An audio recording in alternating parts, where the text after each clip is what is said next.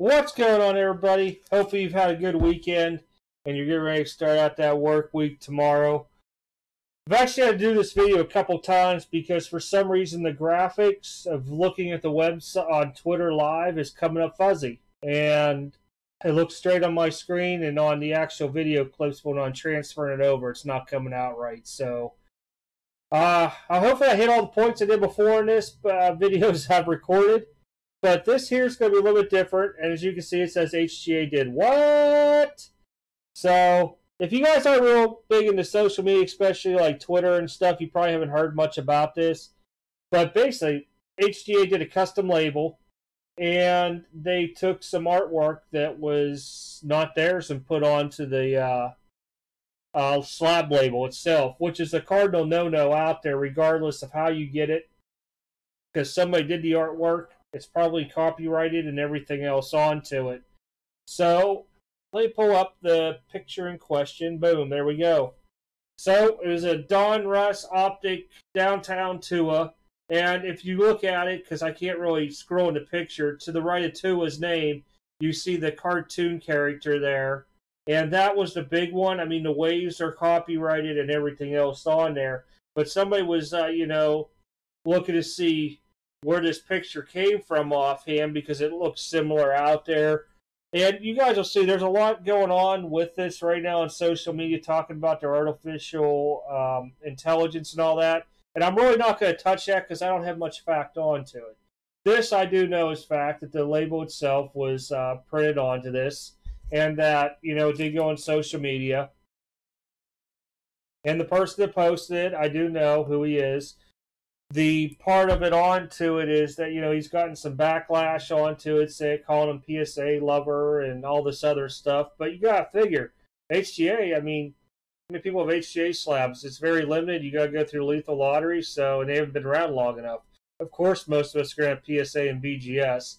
But back to the point at hand here, they found out that the character itself, the picture they took, came from an artist, and where the 9.5 is on edges, it would actually have the artist's signature there.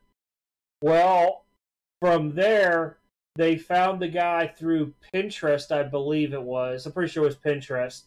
And, they reached out to him. He said he had no idea somebody took his artwork and used it like this. So, let me pull this picture down here, because I'm actually be able to cut this down a little bit more in video length, actually. So this here is where HGA came out, and this is what they're saying. That in regards to recent allegation, our designers use a paid subscription for Adobe Illustrator, in which there are stock images, including the one in question, and they go on about it with the law. Well, if you look at the licensing agreement, it was pointed out by many people, you're not allowed to use this for commercial use from Adobe Illustrator, and they did.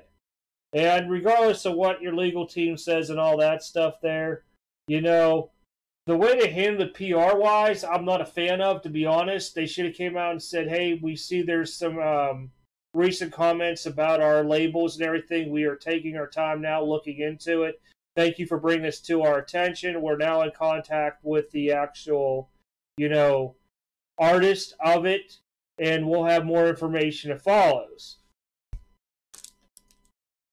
Again, this is part of response because they got a whole bunch of hate posts and everything else, because that's the way it goes on social media. You got people that like you, they love you, whatever you want to say. They're, okay, cool information type deal, or they hate you. There's really not much more than those three categories, in my opinion, out there.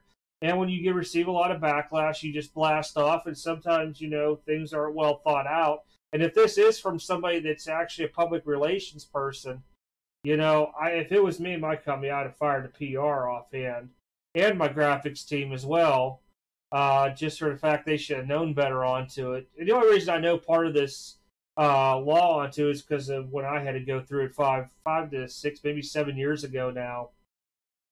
And I actually went and seen an attorney on the outside out here. Luckily, he was one of the guys who used to break with me, so he was able to square me away. But, with that being said, you just can't take somebody's artwork and delete their signature and say, I changed it. Now it's free to use or whatever it may be out there. And no chance this is what they're saying on here. They're saying they got it from Adobe and they could do it.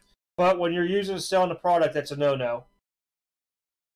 So, long story short, the artist did get paid, and he now has credit for his work, which is great. It took the hobby to do this. It shouldn't have had to really come down to all this. You should be looking and doing what's right out there. And if you're caught off guard, as I say, with your pants down or whatever you may call it nowadays, you got to make sure you put it out there correct. And, before I even would put something out like this, I'd send it to 4 or 5 people and see what their take is on the message going out. Does it seem cruel? Does it seem harsh? Is it wrong? Should I add, delete, whatever to it? Because I want to make sure the message comes out and it comes out correctly so it doesn't downplay my company and then more people start slamming me for it. So that was there's a lot more to it. If you guys are on Twitter, Twitter. I was going to call it Tweeter for some reason.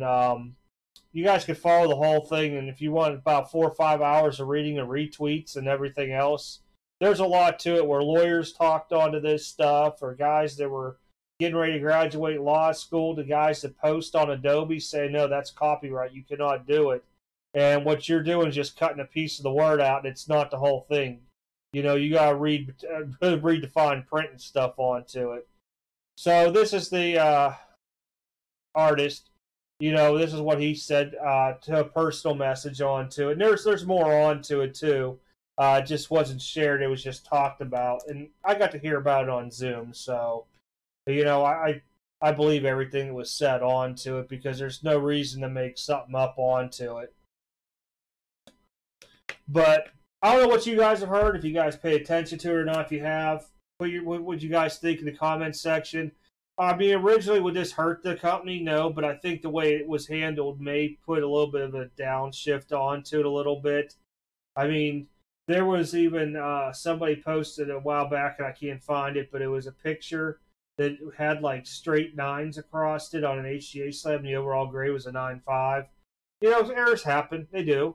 And I'm not going to slam anybody's company out there because they make an error. It's just how you handle it, and respond to that error is where I'm going to look at the most onto it as, from the outside as a buyer, not, making a video or a post about it, and I think that they really need to take a look at how their approach is onto PR and, pay the money for somebody that's good at what they do to make sure that the reputation, the job security stays there for employees and everything else, because it just takes one bad tweet out there. We see it time after time again with sports athletes and everything.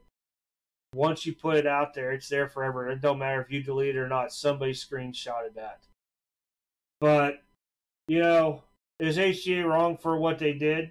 Yeah, but you learn from it. The way they handled it, not so great. And it reminded me of the way SGC talked to me. Whenever they were trying to handle all their late stuff and saying 90 days, and I was sitting at it was 70 days, and I was sitting at 96 days last year. And it was just bad stuff to where it rubbed me wrong, and I was just not a fan of it afterwards, For me, for a new company, for me to invest money into it, you got to show a whole lot for me to put my money into it. I would rather wait 8 to 12 months to get my cards back. Granted, PSA and BGS all have their issues. We all know it. But they are still up there in price values as well, too. But let me know what you guys think. I give you the bits and pieces of what I know of the story and some screenshots just because I couldn't scroll Twitter and have it on here. It was like, when I stopped it, it would look good, like as a pause. But when the video was playing, it was like blurred out, and I tried to expand it and everything else, the font onto it, just didn't come out right. But that's pretty much the gist of the story onto it with, the artwork and everything onto it. And again, by no means am I trying to slam anybody onto their business or anything like that. This is just me talking from my personal aspect and opinion onto it. I'm just not a fan of the way they handled the situation. I probably would have flown the guy out to me and had him sign a contract, paid for that hotel, food, everything. Been like, dude, I am so sorry, man. And, you know, I took pictures, posted across the board, it made it right. Maybe even had the guy part of the team afterwards to design some other stuff, whatever it may be. But just so the transparency is out there of it to show that, hey, we did mess up, this is what we did to fix it, and then let people see, hey, you know, I like the way they handled the situation versus I don't like that they did this or whatever. But again, everybody's going to have their own opinions onto it. Let me know what you guys think in the comments. Do appreciate it. If you're new to the channel, make sure you hit that subscribe button. And then I will talk to you all later in some videos this week, some different stuff coming out. And then don't forget, next Friday, which will be April 9th, we'll be live at the auction. Hopefully get some slabs back in by then, too. All right, everybody, take care. Have a good one.